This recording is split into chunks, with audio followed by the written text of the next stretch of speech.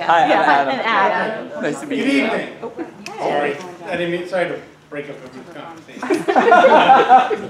We're going to go ahead and get started so that we're not here too terribly long. I'm Mike Sobel, I'm the district CFO treasurer. The purpose of the meeting tonight and this public forum is not necessarily a levy discussion. It is a, for lack of a better word, school finance 101. It's how schools are funded in Ohio. This is actually taken, this is a stripped down version of a longer lecture that I do. I lecture at Ohio State in the Glenn School. This is a stripped down version of that. So it's not hour long. It doesn't get into too much detail. If you do have questions as I'm going along, please ask them. You don't need to wait till the end to ask. There's a bunch of different topics that we're going to be covering. So please feel free to interrupt and ask questions as we're going along. What we're going to talk about, we're going to talk just a little bit about the basic structure and types of school in Ohio. Just so you understand the terminology. We're going to look at how the state funding system works, the state share of funding works, how the local share of funding works, and then kind of a little bit on the role of financial forecasts that we do. Presentation is probably about 20 or 25 minutes. Again, unless you're asking questions, which is great. If you ask questions, that's fine.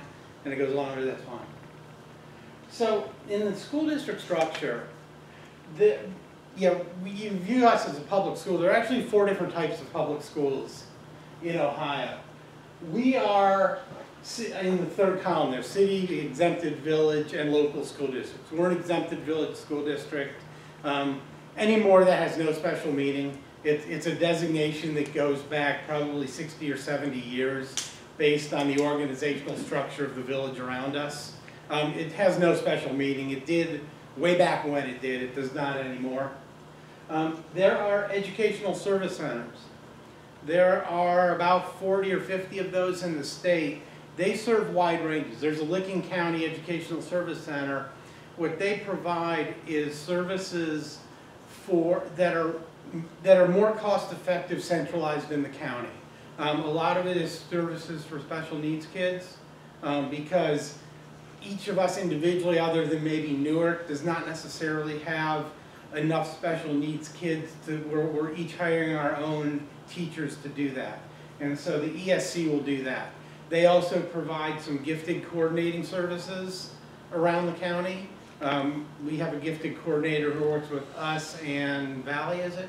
In Licking Valley, who works for both districts. So again, we don't have to hire our own coordinator, and they don't have to hire theirs. And it's a shared services model. And so they are publicly funded through a combination of allocations from the state and charges to us for serving us in the service and providing education to our residents. Hey Mike, wait, can I ask a question? Yeah. Is the charges that we take for the ESC, is it based on like just a base number, like population or number of kids? It's based strictly on the services. So like if we don't, like if we happen to not have any kids that fall into the ESC, we don't get charged? Correct. Okay. Yeah, a big one, like believe it or not, people don't realize this, we are responsible for educating preschool students with special needs. Most people don't realize that's a function of public schools. We contract with, the ESC does that for us. Rather than, first of all, we don't have the space to run for preschool, and we don't necessarily have enough students to be able to run a preschool. And so our charges for the preschool, a couple of years ago, we had almost 25 kids in there. Last year we had 15. This year I think we're only going to have about 11 or 12. So our charges are lower now than they were 2 years ago because we have fewer kids that are being served. Okay. Joint vocational school districts, there are 48 or 49 of those in the state. That is CTEC. If you know what CTEC is, that is a public school district. Dr. Corman is a board member at CTEC as well as here on our board. And they provide primarily programs in more technical and career-oriented services for high school students. They are publicly funded. They get a combination of funding from the state, and then for our students who are going to CTEC, those students count, rather than as ours, they count as CTEC students, and so the funding goes to them, which includes, we teach some CTEC courses in our high school. There are CTEC teachers who are in our high school teaching some art programs, teaching coding. We're starting a new business entrepreneurship program this year. Those are CTEC teachers in our district, and technically when our students are taking that class, they are going to CTEC, not to Granville High School, and so CTEC gets to count those kids for funding. And then there are charter schools, and those can be either brick and mortar or online. You know, obviously the big one in the news has been ECOT. ECOT is a public school, or was when it existed. It was a public school. It is a for-profit school, but it is a public school, and what that means is, by being a public school, the student does not have to pay to go there. The student can go for free. And so charter school, whether it's brick and mortar, whether it's online, that means the student does not have to pay to go there. We have to pay, is we get charged by the charter school for every student, every resident of ours going to a charter school or an online school. We have a charge of over $6,000 that we pay, that is taken from us and is given to the charter school. But they are public schools. Talked a little bit about what the ESCs and the JVSs are designed to do, so we'll move on from there. Then we talked about the charter schools. Any questions about the different types of public schools? Before, this is really all I'm going to talk about, the organizational structure, and we're going to start moving into the financing, and really all we're going to talk about is the financing of what are called LEAs, local education associations, which is us, Exempted Village City, and local schools at this point. So any questions about just the structure of schools? Okay.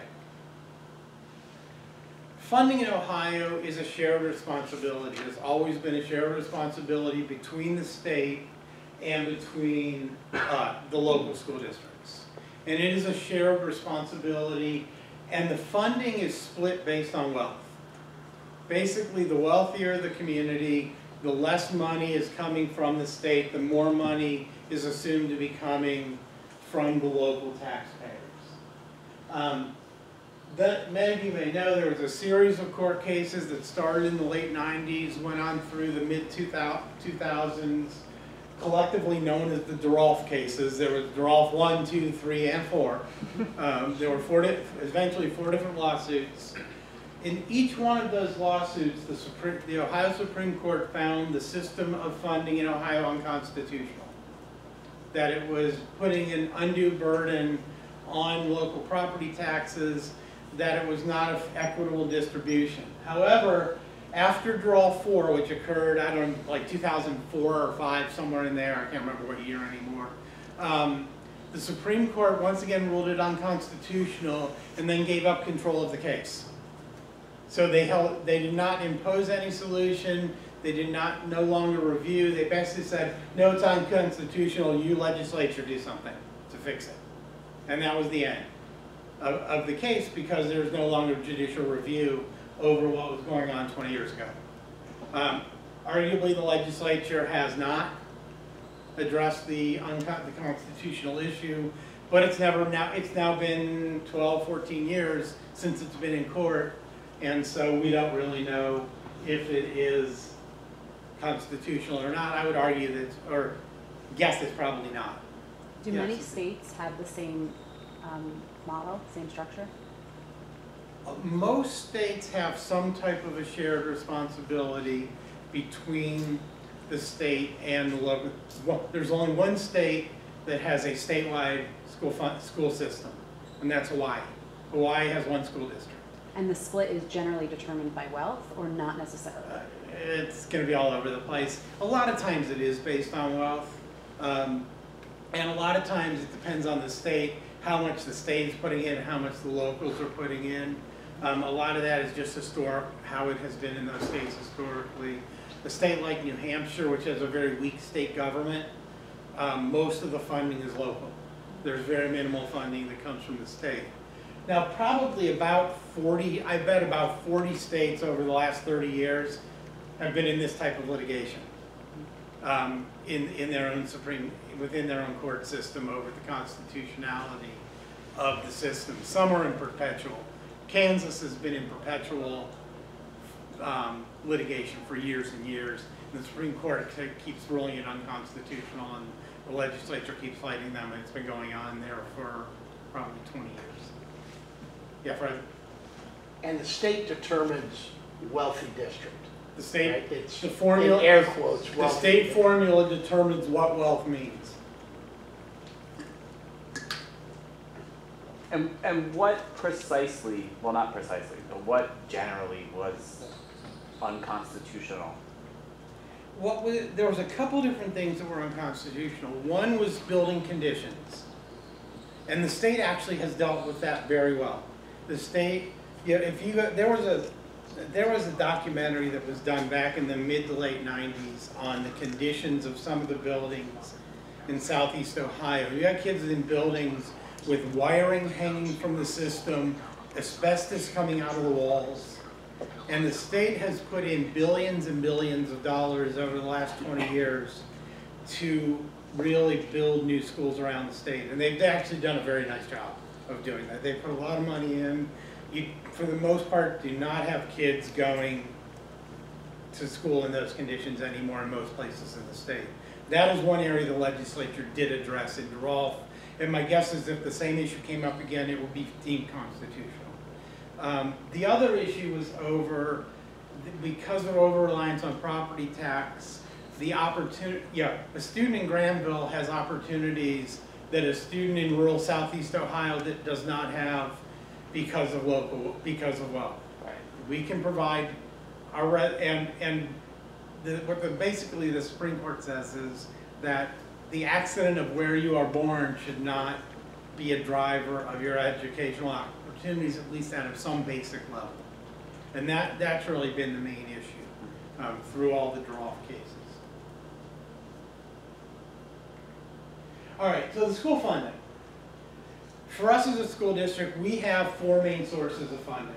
We get local tax dollars, schools get local tax dollars. We only get property tax. With any luck, after November, we'll have an income tax too. As you know, we have a issue on the ballot. About 190 districts in the state use income tax, which is just under a third. There's a little over 600 districts in the state. And so the rest comes from property tax. There is state aid, which is unrestricted state aid. It's grants to us. We can use it for anything part of our operations. There are federal earmarked dollars. Those come for very specific purposes. We get funding under the IDEA Act, which is Individuals with Disabilities Act, to serve students with disabilities. We get money from Title I, which is to serve lower income students who are behind because they're economically disadvantaged. Those are our two main. There's a couple other small ones. That's where we get most of our federal money. And then there's other local non-tax dollars, and that would be the fee. You guys pay class fees for your kids. That would be the biggest example of local non-tax dollars that we get are the fees. And we earn interest on our investments, so we get money from that. Luckily, we're getting a little more now than we were a couple of years ago.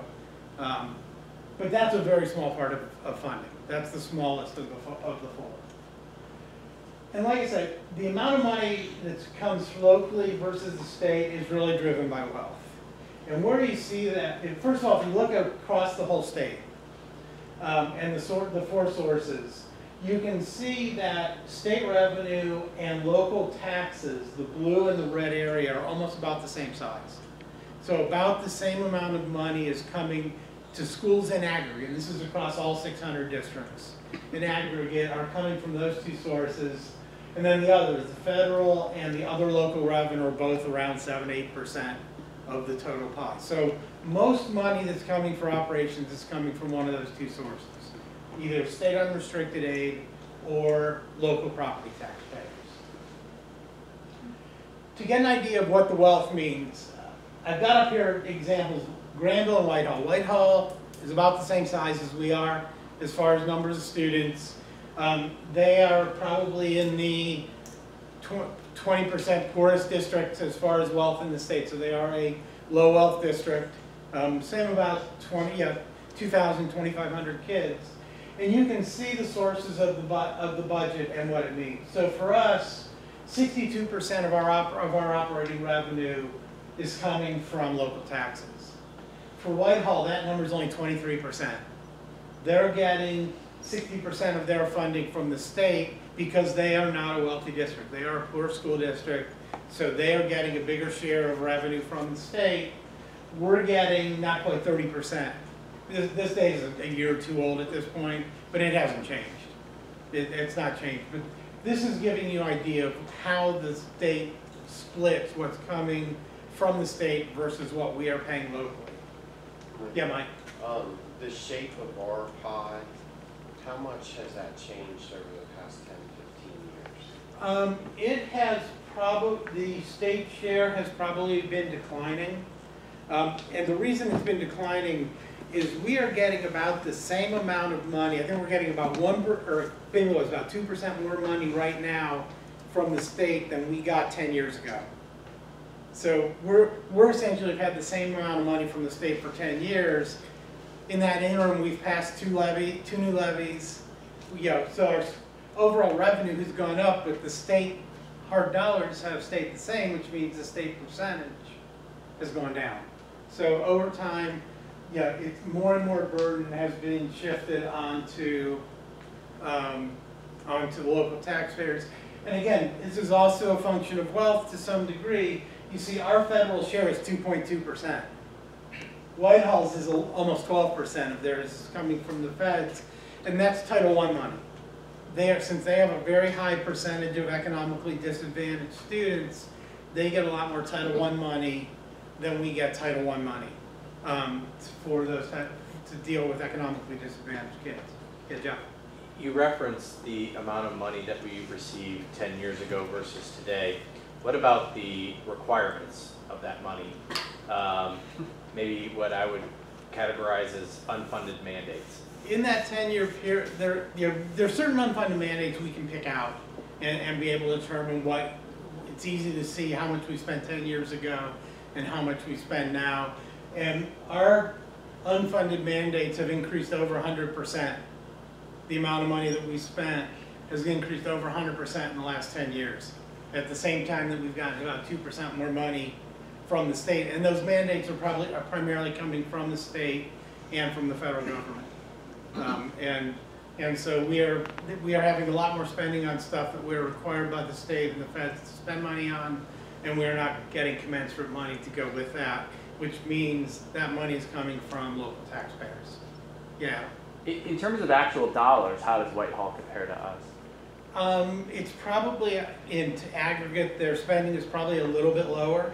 But it's in the same ballpark? It's because they're a similar sized district, yeah. So yeah, it's going to be similar. They're probably a little bit less because we do generate a lot of money from our property taxes. Yeah. And so it's probably in aggregate a little bit lower.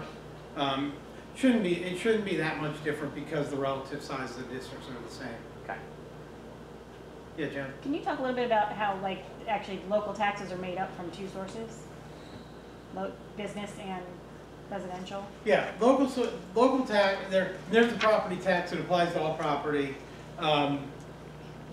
Whitehall they probably get a higher percentage of their taxes from business than we do. They've got some business areas in Whitehall that we don't have, as others do. We get a very high percentage of our revenue from residential taxpayers. We get almost 90% of our revenue out of taxes from local taxpayers. The average around the state's about 75 of what comes from essentially homeowners, or what it's called Class 1, which is residential and agricultural taxpayers. So we are much heavily skewed towards the residential portion.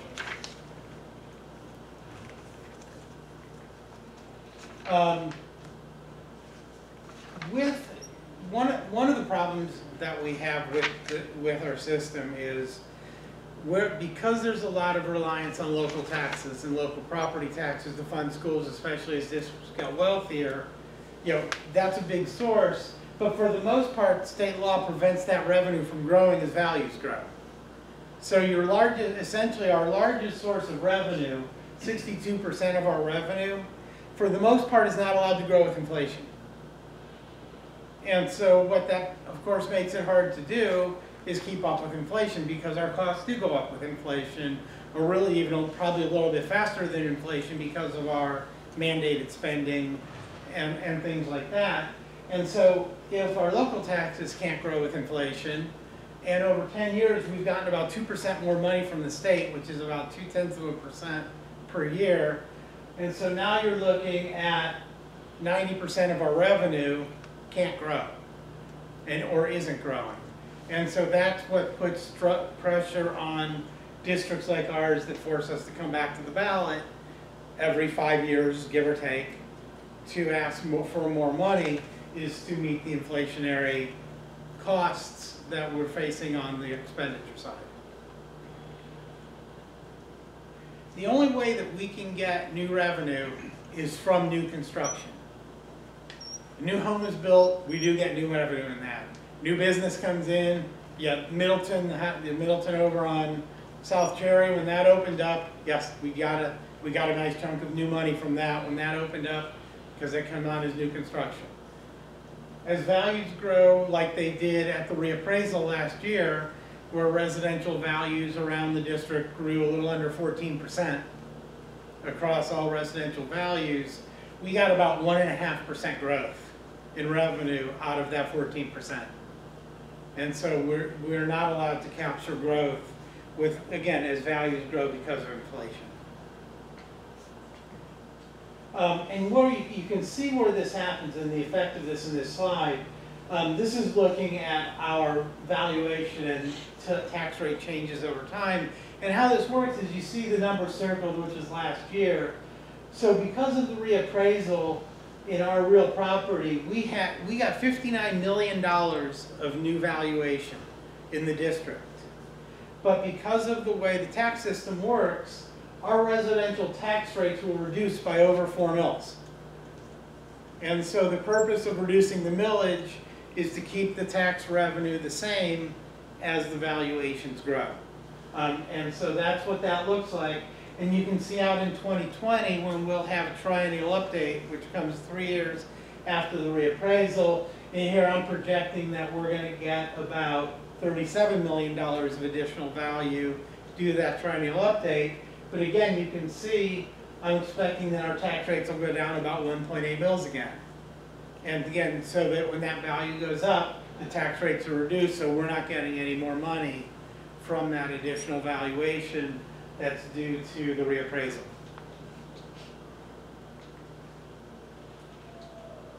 So what this creates is something that's called a levy cycle. And so what a levy cycle does is you pass a levy, and this is a pretty good example of the last levy cycle. If you remember, we passed the levy in November of 2013. And so if you go back to fiscal year 15, which would have been the year that started July 1st, 2014, you can see that we took in, the second line from the bottom, $1.7 million more in revenue than we spent. And so we are running up.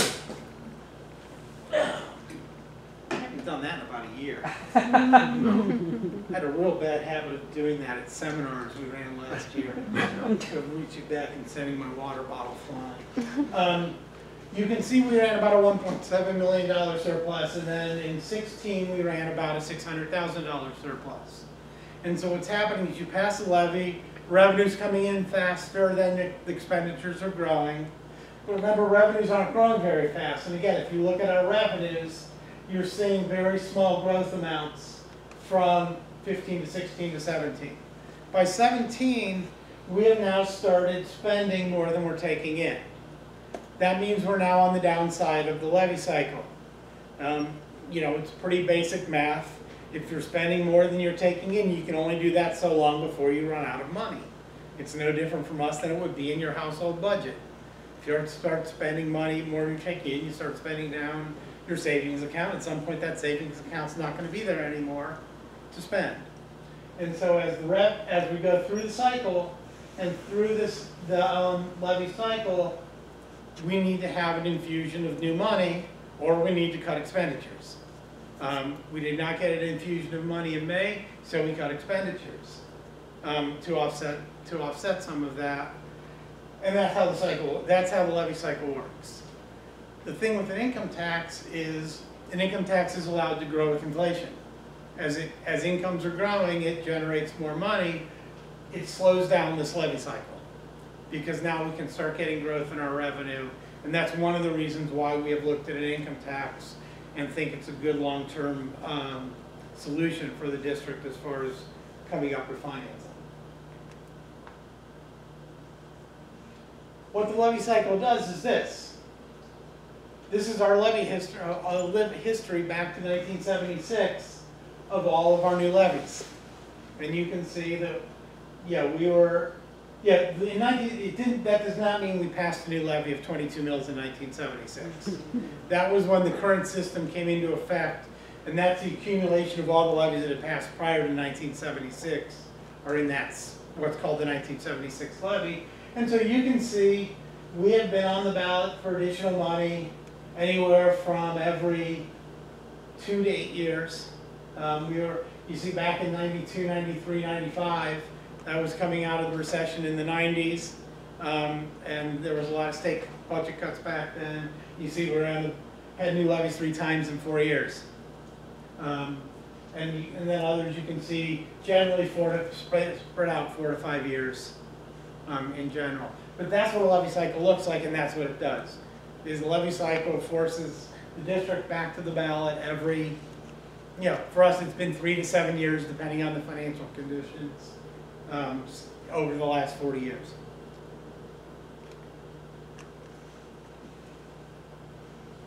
Looking at overall revenue and spending, and this is getting back to the kind of the end of the state funding. In the 16-17 school year, which is the last year there's data across the state we spent about $11,600 per pupil. That's basically everything except for what we pay for debt service and any building construction. And we did have a building construction project that was going on at that time where we were retrofitting all the lights and putting a new roof on the intermediate school and things like that. The base funding amount that year from the state was $6,000 per pupil. And what the $6,000 is of per pupil funding, what that's defined as, is basically, it's an estimate, not based on anything, I will tell you. It has no real basis. That's how much it costs to educate a quote-unquote typical student. A typical student meaning a student with no special needs at all. They don't have any developmental problems, they're not economically disadvantaged, they're not gifted, just a typical student. And that in the fiscal 17, that was $6,000. The generous state in the current budget, until last fiscal year, the 18 fiscal year, that amount was $6,010. And this year it is $6,020. So we have gotten an extra $10 a pupil from the state. Of course, because of our wealth, the 6,000 is actually a shared amount. The 6,000 is how much they think it costs to educate a typical student. Because of our wealth, 2/3 of that amount actually is expected to come from our local taxpayers. So of that 6,000, the state pays us about 2,000, and you pay 4,000. So when you think about that, so of that $10 that the state says it now costs $60.10 to educate, they only gave us $3.33 of that 10, and the other $6.67 you're paying for each of those years. And that's how the funding system works.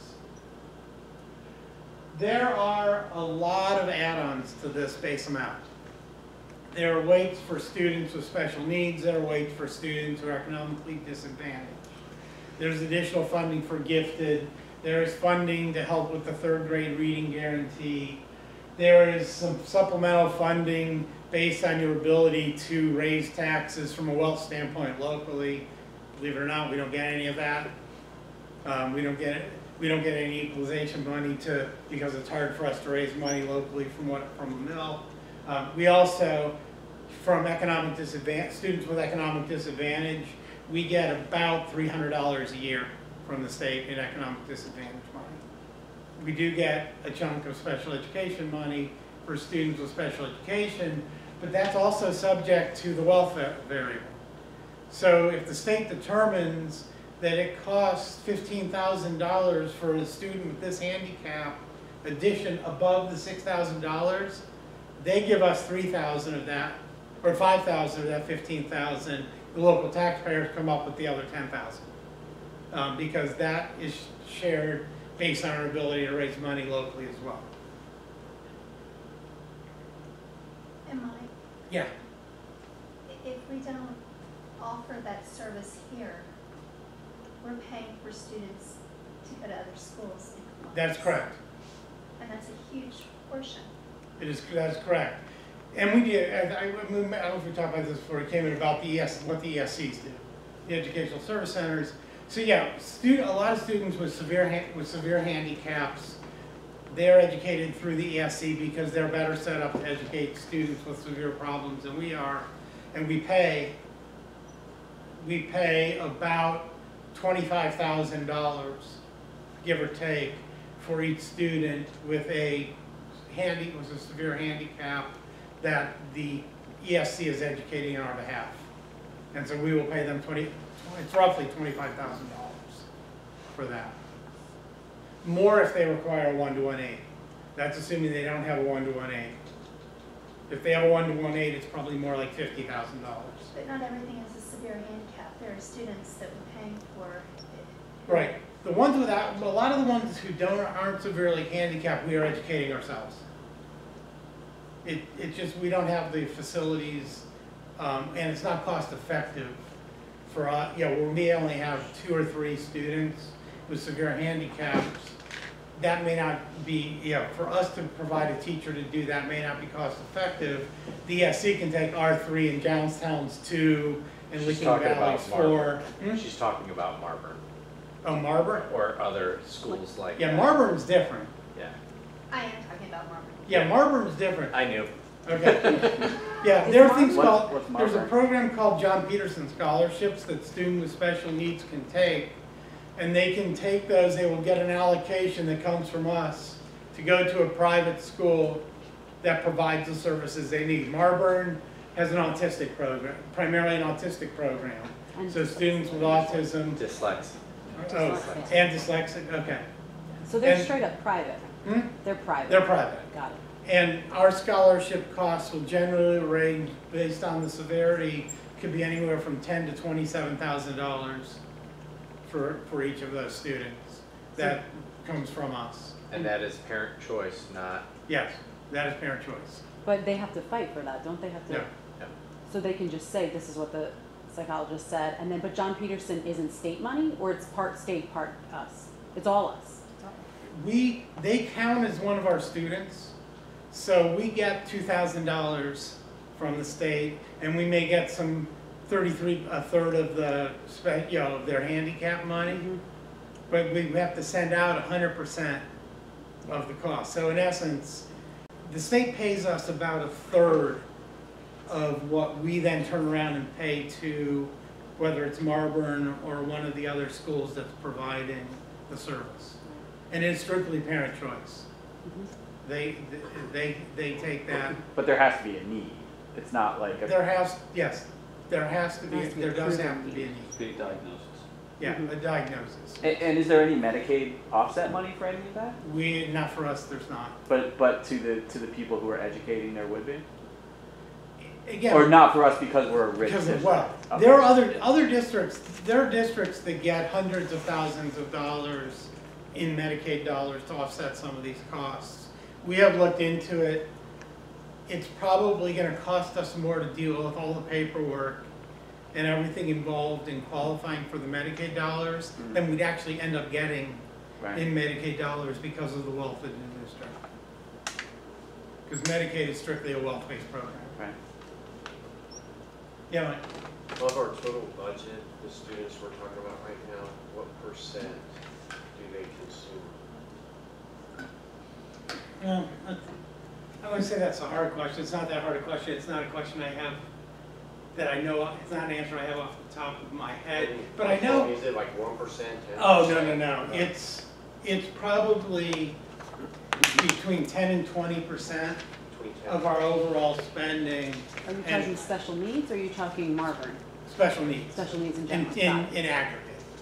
The Marburn, But not gifted, we're just the- talking on the other. correct. Okay. The cost that we have for scholarships, I'm trying to remember, I think it was around 200, you did the deductions, it was like $250,000 or so that we charge off each year for Peterson and autism. I think it was around 250,000. Flexes every month. Yeah, I I'd think it say was that's around, about right. I think it was around $250,000 last year.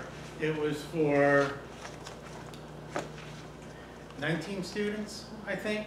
It was $250,000 for 19 students, which would be, that would be about, just for those 19 kids would be about probably over 1% of our total spending just on that one line item. What do districts, what would a district like Whitehall do? Like, do they have the resources to do that?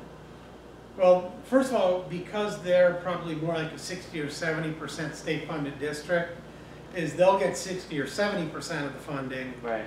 from the state, where we get 33, but they still get the same, the deduction is identical for them as it is for us. If a student takes an autism scholarship, if they're on the autism spectrum severe enough that they qualify for an autism scholarship, that scholarship is $27,000. And it's $27,000 whether it's one of our students who takes it, or one of Whitehall students, or Newark, it doesn't matter who it is. The difference is, we may get paid $9,000 of that from the state, they may get paid $18,000 of it from the state. Right. And so there's less of it coming out of their local Right. resources, but the cost is the cost. Right. Right. These scholarships are state programs. They are state mandated programs, yes. So let's say, of the students that we're sending out of the district to get services, if that's costing roughly 10 to 20% of our total budget, has that percentage increased over That- the past 10 years? That is the line item in the budget that has grown over 100% over the last 10 years. Because those are the state and federal mandated services that if someone needs a service, then we should. I mean, Yeah, yeah, we yeah. should be providing the service. If the service is mandated to us, then we pay the cost of the service. But that's part of some of the discussions in earlier meetings where the cost has increased so Yes. much. Yep. That That's- is by far the fastest growing line in our budget Mm-hmm. over the last 10 years has been that line. And is that called purchase services on the budget? It is almost exclusively in purchase. To some degree, it's not, people who have special needs but are not so severe, we have to send them elsewhere, that we do educate them within the district. That has been growing as well, so it's not only purchase services. We do see some of it in more intervention specialists that we have to meet, because our percentage of students with needs has been increasing over the last 5 to 7 years. Can I ask a question to you guys? Because I'm sure that you guys have had incredibly long, detailed discussions about this. What's the general consensus? Like, what do you guys like? What does the board in general think about? Like, are there things that you guys have talked about and thought about as alternatives, or are there really just more, Alternatives to. I don't know. Like, I mean, you guys are you guys are incredible, first of all, and you're so deep on all of these issues that I'm curious if you guys have any kind of texture to bring to the conversation. It's really, I don't know what you think about this, but no, it's not optional. Right. It's required. So it really is a binary choice. Do we pay someone to do it, or we do it ourselves and take it in-house? And we don't have this capability to space the physical facilities, even if we could staff it adequately to do it ourselves. And as Mike said, it's the largest unregulated expense Right. that we have, and one it's not at all within our control. They're just the way that it works is that there's you know, it is parent choice, the basis is a diagnosis, and so the cost is the cost. And so it's an area where we feel like we can do a lot, and have done a lot, to control other expenses. This is one that we've not been able to impact. And you know, I think there are others, Mr. Brown and Mr. Sobel could probably speak to it. You can as well. It's also hard, it's also difficult to forecast, right, because we Right. don't know year to year. Right. Go, I'm Or sorry. I should Jack, say, go I ahead. mean, and it's not like we don't think students don't deserve these services, just it being a state mandated program, it would be nice if the state actually funded it. Is there, if in a perfect world, if you had unlimited funding and you were able to provide this service, are you still mandated by the state to provide student choice even though you're able to provide Yes. the Yes. services? Yes, Student and that's choice. the challenge. That's a big That was challenge. gonna be my point. Yeah. Okay. And Adam, you know, the service delivery method that we use is the most cost effective. It would cost us more To try and do it to in-house. try and do it ourselves Yeah. than to use essentially the ESC consortium Right. because they have some economies of scale that we don't have. Right, And absolutely. so this is, yeah, it's an expensive service. If we try to do it ourselves, it would be even a more expensive service to give the same service that we're giving right now. It sounds like that you're just in the perfect storm of the funding model then, right? I mean, it's a great school district, it's attracting families.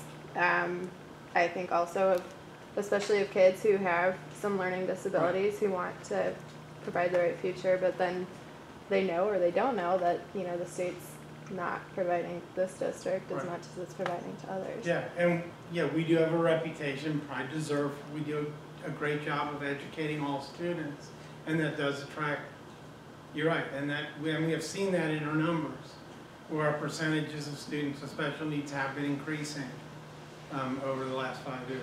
But I think the primary conversation has been around students with special needs, but there are a lot of other services that are mandated that are driving these costs to escalate.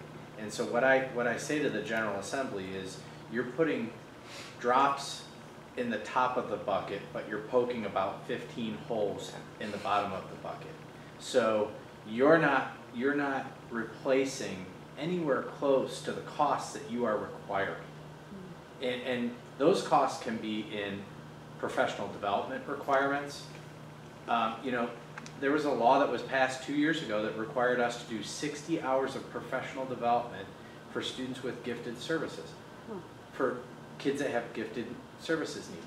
That's 60% of our population. We do that all the time, okay? But that requirement of 60 hours makes us have to shift and potentially provide something more and additional that really there's no research base beyond, you know, supporting that need. So there are a lot of other things beyond what we've just been talking about that happen at the level of the General Assembly that they just say, well, they'll do it.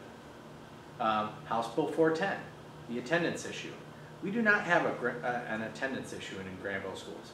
Kids come. Truancy issue. What's that? It's a truancy issue. It's it's a truancy issue. But we're required to go through all of these plans and send letters to parents and do all of these requirements that eat up staff personnel time, and it's not an issue that we have. So a lot of times one size fits all policy has a negative impact on our bottom line, our budget. And I could probably list off 20 of those. Yeah, our reporting to the state through our what's called EMIS, which is the state reporting system. When I started here 7 years ago, we had one of my full-time employees spent a little bit of her time doing that. We had another person who came in for a little bit of time at certain heavy times of the year. Now we have a full-time staff person who does, that is her job, is doing what we have to report to the state.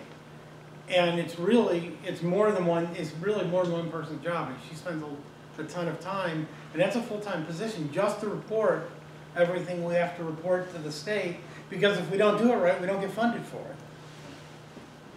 So, you know, a little bit on my soapbox here, but you layer onto those issues, legitimate funding issues with services that cost money and are warranted.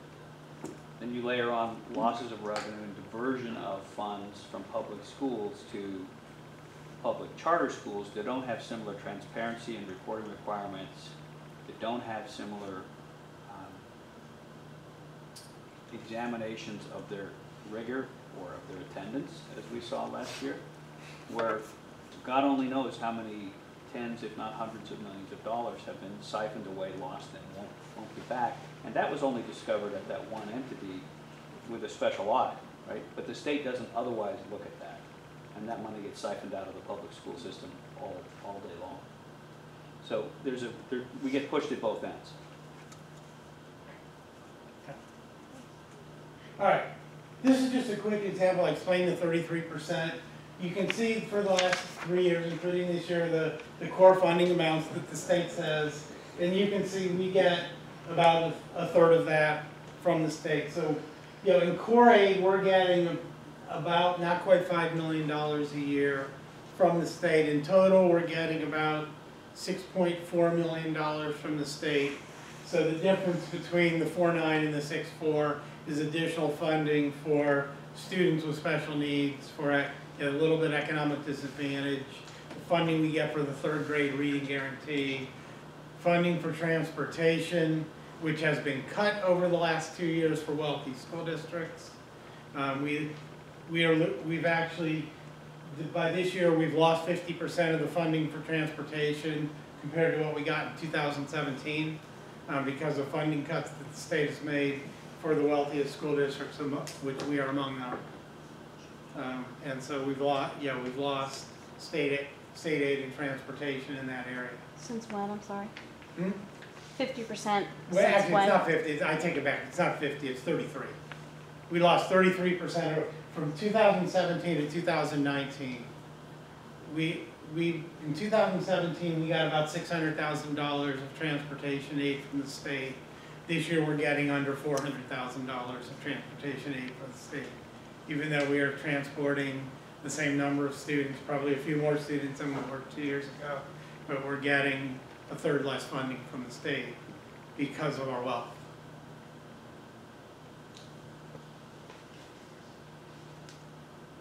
Mike, Yeah. excuse me.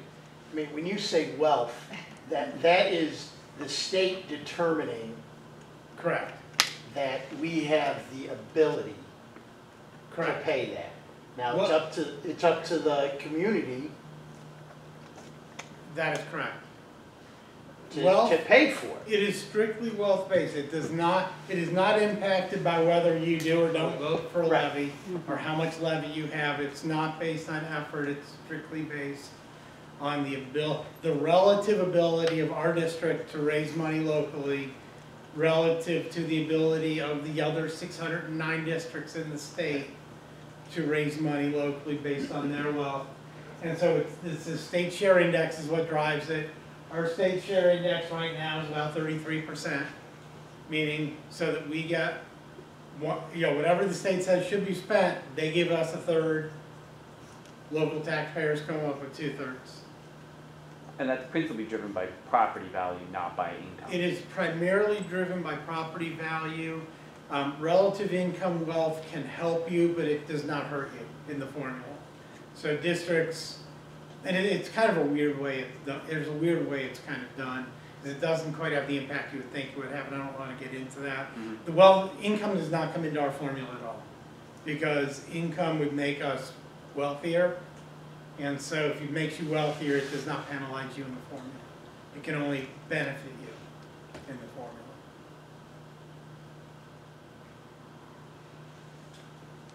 So the way we get more money from the state is to become poorer. There's two ways to become poorer, and one of them is actually really counterintuitive. You can become poorer by losing property wealth, which makes sense. You lose wealth, you're poor. You also become poorer by gaining students. Because everything is done on a valuation per pupil. That is actually helping us. That's why we went from 31.7 to 33.4.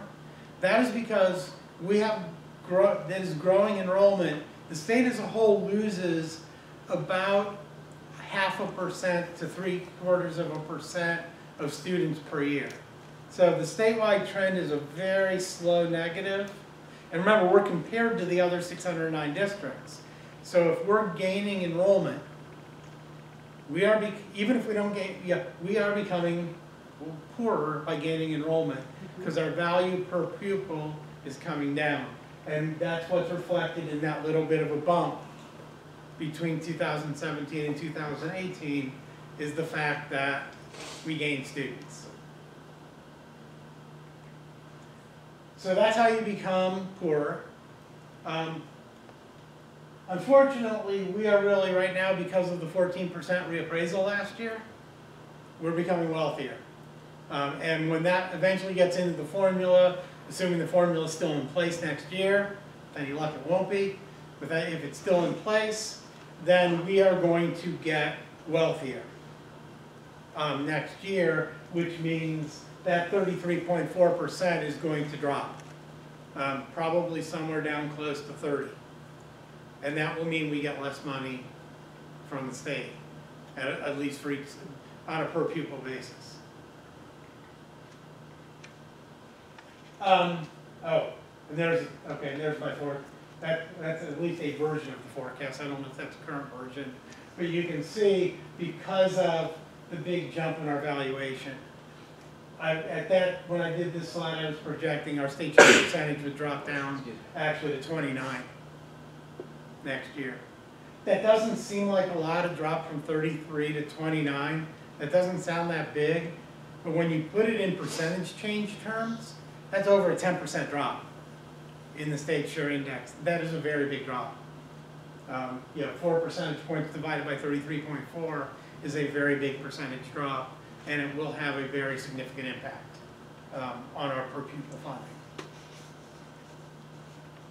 And so we do 5-year forecasts.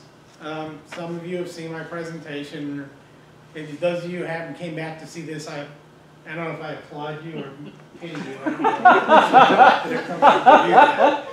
don't know. We do 5-year forecasts twice a year.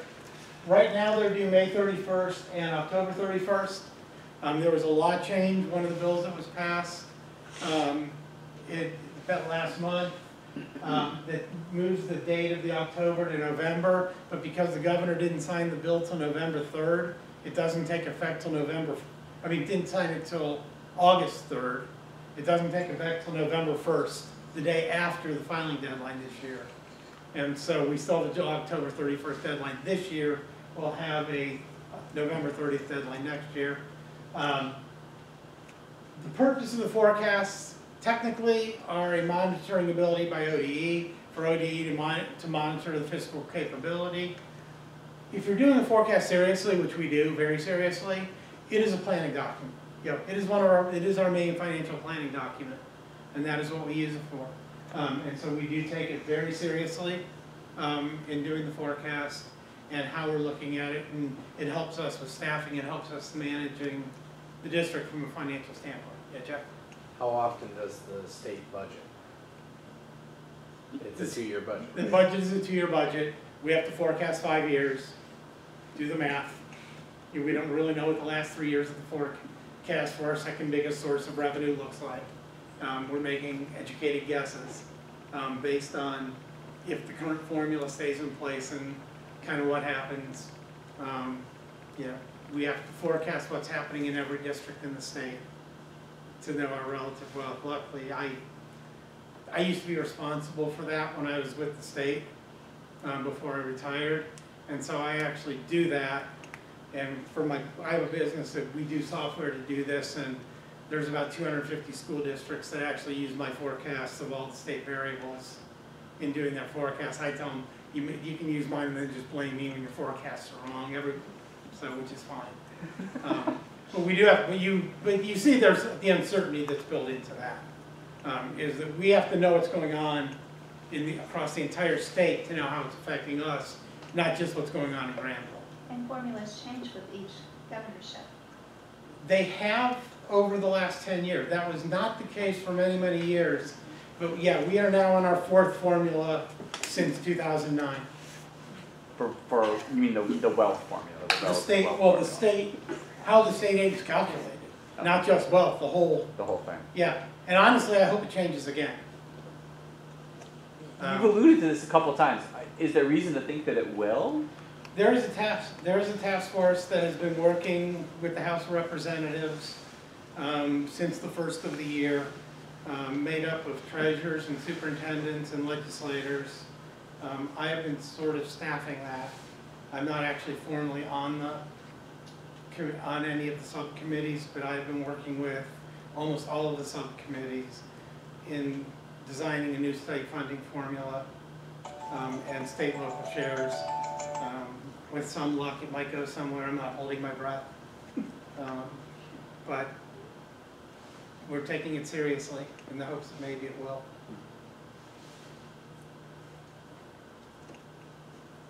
So this is our simplified 5-year forecast. You saw a bigger piece of this in an earlier slide. This is what our 5-year forecast looks like.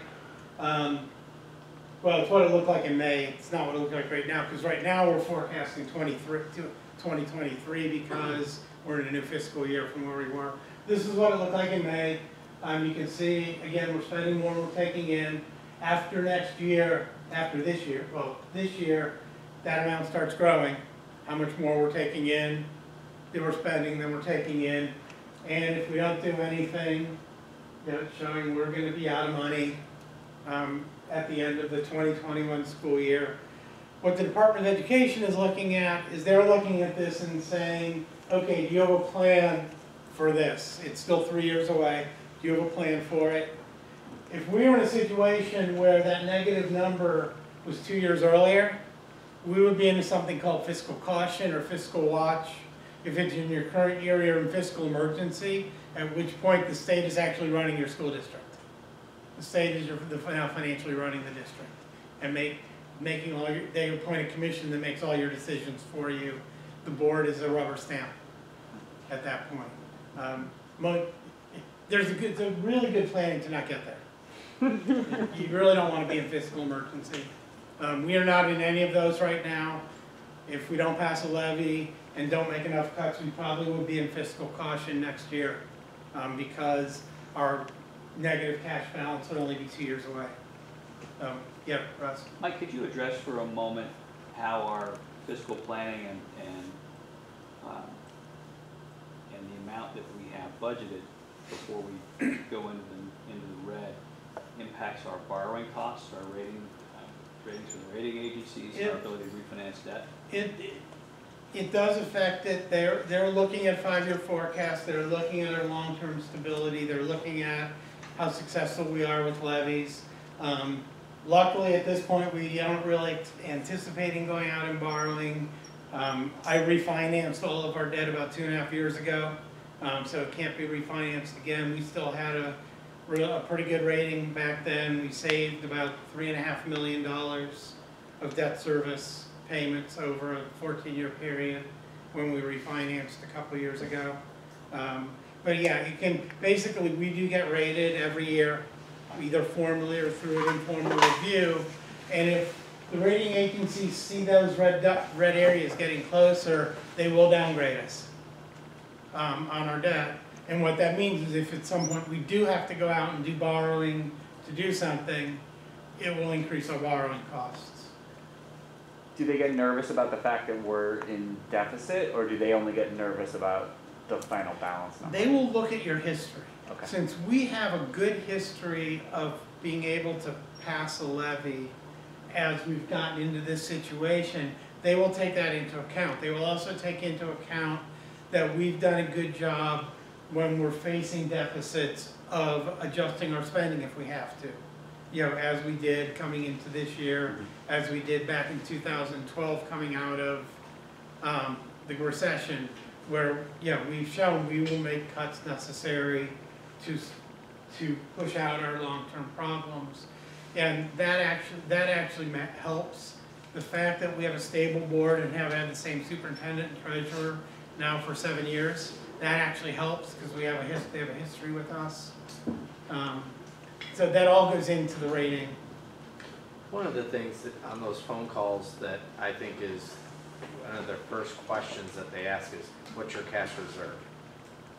You know, and And they know that as a public entity, it's a challenge to keep money in the bank, because we get challenged by the community to not do that.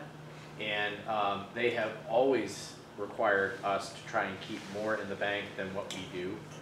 And those are things that I know I heard in the levy conversations about, you know, why do you have $3 million in the bank? Well, we operate a $30 million budget. That's not a lot of revenue. It's not a lot of money in the bank when you're thinking about it in the context of a $30 million budget. And the rating agencies would. The rating agencies ideally would like us to have a 33% balance. So they would like to see us on a $30 million budget have $10 million. So would we. In the capital. Yeah, the community not so much.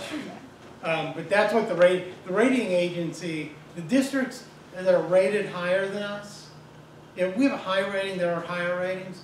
The ones rated higher are ones that have 30 and 50% balances in their operating budgets, which is, it's hard to do. You know, it's hard to get there, especially in a district like ours. It's hard to get there. I talked a little bit about the fiscal caution, fiscal watch, fiscal emergency. Again, ideally you don't want to be in any of those. Especially you don't want to be in fiscal emergency because it just really bad things happen when you're in fiscal emergency, as far as being forced to do things you may not want to do as a board or a community. And so the key takeaways, the top one is really more from the parts of the presentation that I cut out of here from the lecture. Is we do have much less autonomy than other types of local governments do as far as what we can and can't do. We're on funding cycles. And really the bottom one, we are the only type of government that has state-sponsored competitors that compete for the money that we have and compete for the people that we serve. And they're funded by the state. And that is a challenge. Luckily, it's not as big a challenge for us as it is some districts. Some of the big urban districts have more of their residents going to charter schools than they have going to their own schools. And it's a much bigger issue. But it's an issue, you know, at some level it's an issue for all schools. Do charter schools get to pull from property tax? No. How do they pay for their students? Do they get 100% of that funding? Yep. So they get 100, totally non-deducted, just like 6,000. Well, what happens is, the way it works, so let's say, luckily, we did not have a single kid going to ECOT last year when it folded, which is great. Did we have any going to Digital Academy? We do. We have a couple who go to Digital Academy. So the way that works is, you know, if they're going to, say they're going to Digital Academy and they're a regular ed student, so they're not, you know, so we get funded for them. They count as in our funding, towards the $6,000. The state gives us $2,000. Then the state turns around and gives the Digital Academy $6,000 for that student and takes $6,000 away from us. So they give us $2,000 and then take $6,000 away from us. And so Newark Digital Academy, or if it's Newark Digital, whatever Digital Academy it is, they get $6,000 for each of those students. And then if the student has special needs, they will get the weighting for the special need, whatever that special need is. And again, if they have the special need, the state will pay us 33% of what that weight is, and then take away 100% and give it to the Digital Academy. Yeah, we don't have any kids who go to a brick and mortar charter school. All the kids that we have going to charter schools are going to some version of an e-school. We don't, there aren't any real brick and mortar charter schools near us. So we don't have that. But that's how they get funded, is they get the full $6,010 plus any appropriate weighting for each of the students that they educate. And that's where their money comes from. Because they are not allowed to charge the parents for going there because they're a public school. that is it. I will be happy to answer any questions. Yes? You talked about being on a task force or hoping for a new state funding model soon.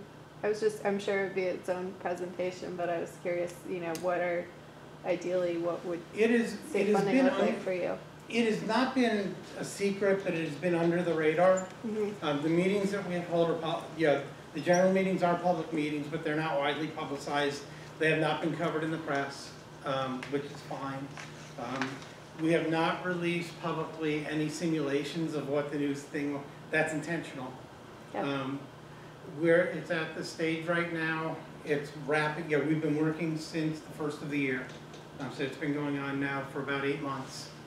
I know the two representatives who are leading the effort are Bob Cupp, who's a Republican, used to be on the state Supreme Court, is a Republican House member from up around Lima, and John Patterson, who is a Democrat from Ashtabula County, is retired high school history teacher. They are the chair and the ranking member of the House Education Finance Subcommittee. And they have been kind of running it. Representative Ryan, our representative, has been involved with it because he's now chair of the House Finance Committee. He was vice chair when we started. So he has been involved, as well as several other legislators from both parties. There's 8 subcommittees. Each subcommittee is made up of a superintendent and a treasurer in each of them.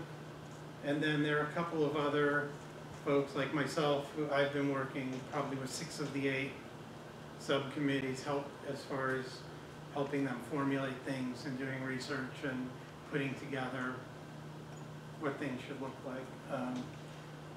I think there's going to be meetings soon with the caucuses of both parties in both houses, and at some point there will be meetings with both gubernatorial candidates to talk about the efforts of the subcommittee. I think the hope is that we will have a public report. I think the hope is maybe sometime next month. That's a little fluid right now. But it's ongoing. The people working on it are taking it seriously. If it goes anywhere, who knows? Yeah. This is the 4th one of these I've been involved in the last 25 years. Okay. The first 3 never got anywhere, which is why I'm not holding my breath. But we're taking it seriously as if it was going to. So we'll see. Yeah. And again, this has not been in papers. It's not been widely publicized.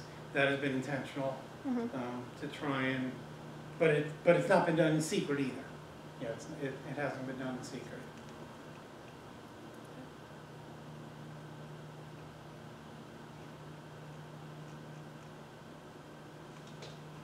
Okay. Thank you all for coming out tonight. If you do have questions, feel free to email me or get in touch with me or Jeff or one of the board members. Thanks, Mike. Thanks, Mike. So this was